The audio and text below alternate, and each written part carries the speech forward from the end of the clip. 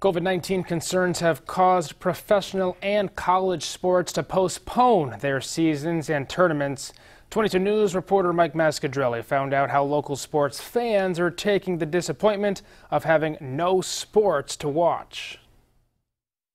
I miss the sports, and I feel sorry for the kids that are playing the sports, and it's a tough blow. It really is. The spread of the coronavirus has had a huge blow on the sports world. Most professional sporting events are canceled or postponed.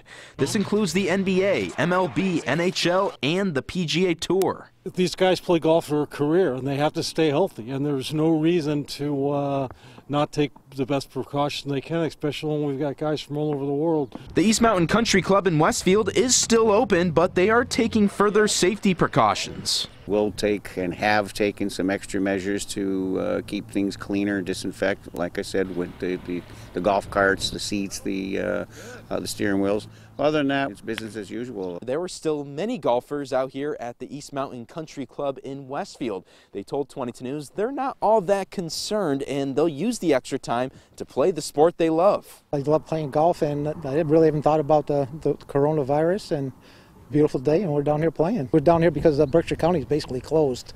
No golf courses are open down there yet. We're doing what we can to have a normal life as much as possible. It's just entertainment, that's all. We got to find another way to entertain ourselves, that's all. In Westfield, Mike Mascadrelli, 22 News.